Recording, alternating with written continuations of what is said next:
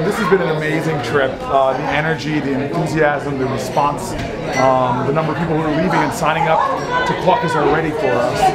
This is how we're going to win in Iowa. It's going to be grassroots, organizing, retail, and I've just been so encouraged by this trip so far. You're still throwing around 2% versus like they got like 30% now. How does that make you feel? Are you concerned at all? Well, look, I'm not that worried about Joe. I mean, just because people usually poll this far out don't usually end up winning, we shouldn't worry too much about Vice President Biden. I think he'll be okay. For those of us who are polling in that advantageous positions, because if you look at past elections, I'm saying this all joking, and you're not even laughing. It's bad jokes. Look, I'm not looking at the polls right now, I'm looking at the people. And we've really got to focus on setting up an organization. We've got, I think, one of the best ones in the state of Iowa. We've got to focus on the retail. People who are polling ahead this far out don't have to end up becoming the one. So I'm really, really excited about where we are.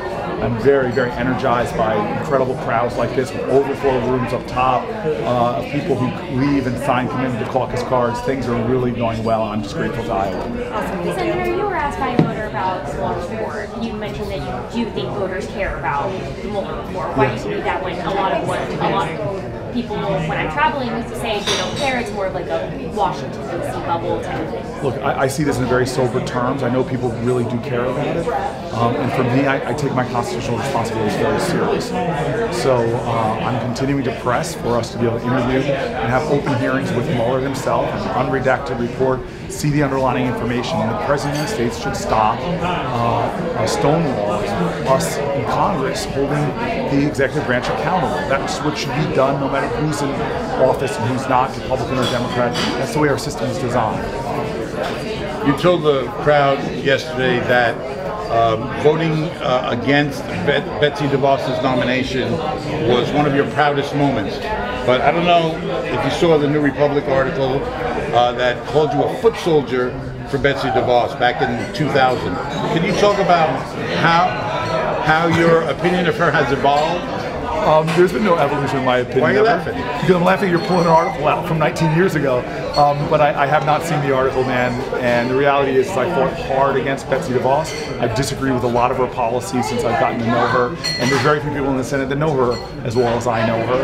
And I predicted exactly what she would be doing, pulling back protections for trans children, pulling back protections from the Office of Civil Rights for African American kids.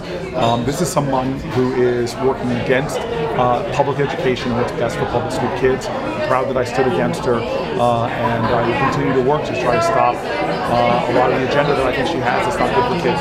But I mean, you did appear at an event with her, and you spoke about charter schools and school vouchers, albeit 19 years ago. So the question is, what's been the evolution? Well, I mean, you're from Newark, so you see where my school views have actually helped a city turn around in dramatic fashion in the school system. You know the data. Our graduation rate is up over 30%. Our scores for our kids, double-digit percentages in math and reading. We're now actually growing in population because people want to come into Newark for the quality of our schools. We're the #1 school system in America. The #1, according to Washington University, would beat the odds school. So I'm proud of the work that I've done, and I'm looking forward to continuing to be a president that fights for public education in every single city.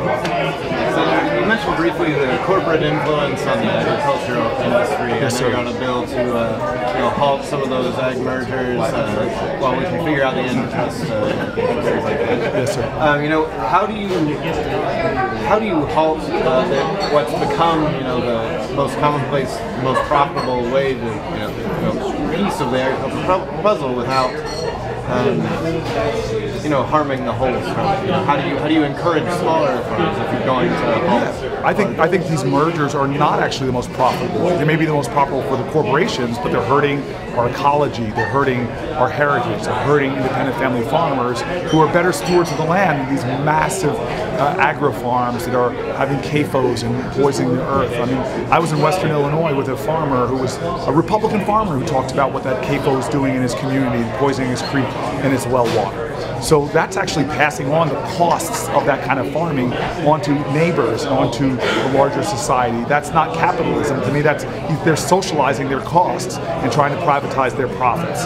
So we need to have a fair capitalist system that allows the original entrepreneurs in this country, independent family farms, to be able to compete and thrive as they have for generations. But right now they're getting squeezed. They're getting squeezed from their source products, their seeds, their chemicals. They're getting squeezed because they only have one person to sell often their goods to. Their share of the consumer dollars dropped precipitously, and net farm profits are down about 50% in 6 years. What about this system is working? It is broken and hurting family farmers. And to add insult to injury, we now have a president that is trying to offer them handouts because their tariffs that he's been putting on China are crippling folks. This is just not the way to do this. And so I'm going to be a president that is going to fight for farmers by doing everything, by having an ag bill that supports independent family farmers, by making sure that when we have fights, that we fight for fair trade for our farmers, that they can thrive and our workers can have fair playing field to compete on. And I'm going to make sure that we have policies that stop these corporate mergers that are violating our antitrust laws, so that we protect our consumers, we protect our farmers, and we protect fair prices and more. All right.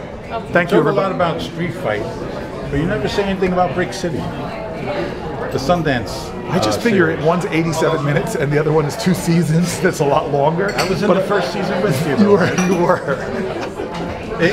I will talk more about Brick City. I will talk more about Brick City. Because that speaks about you as mayor. It does. It really does get a chance to see me as a leader. And I think it's a great... It won a Peabody. Did your season win a Peabody? Because there's probably a second season if you're not in it. No, it was... Thank you, everyone. Thank you, everybody.